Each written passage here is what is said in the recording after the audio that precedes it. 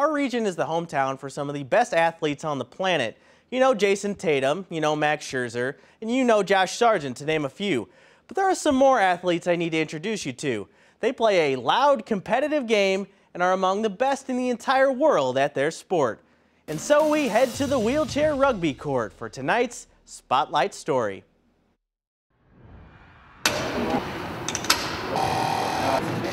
The tools of the trade may look a bit different than other sports you're used to, but the bumps and bruises acquired on the wheelchair rugby court are second to none. I've had to have surgery on my thumb to get that put back together. Had a few pins in there, torn labrum in my shoulder, chip fractures in my elbows. I blew my kneecap off once, missing a tooth on this side. Having an opportunity to show people that just because we have a disability doesn't mean we're fragile. We're going out there competing just as any athlete would. Jack, you're inbound, and Kai, you're with me. And St. Louis is turning into a wheelchair rugby hotbed.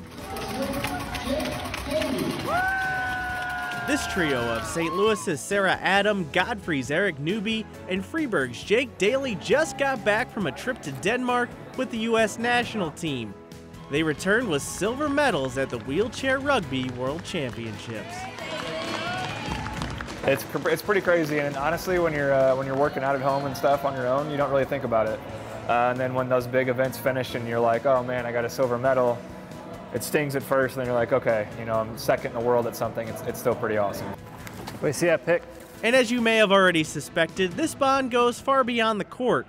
Wheelchair rugby has helped player after player adapt to their new circumstances. Started playing right after I broke my neck, and it was just, at that time, a cool way to get some exercise and hang out with other people in wheelchairs and just kind of learn a little bit more about this new life. Learning about different ways to manage aspects of your life, how to get in and out of a car, how to, you know, make a trip to the bathroom more efficient, how to take a shower in a hotel room that's not accessible, how to just get over a lot of obstacles that life throws at you.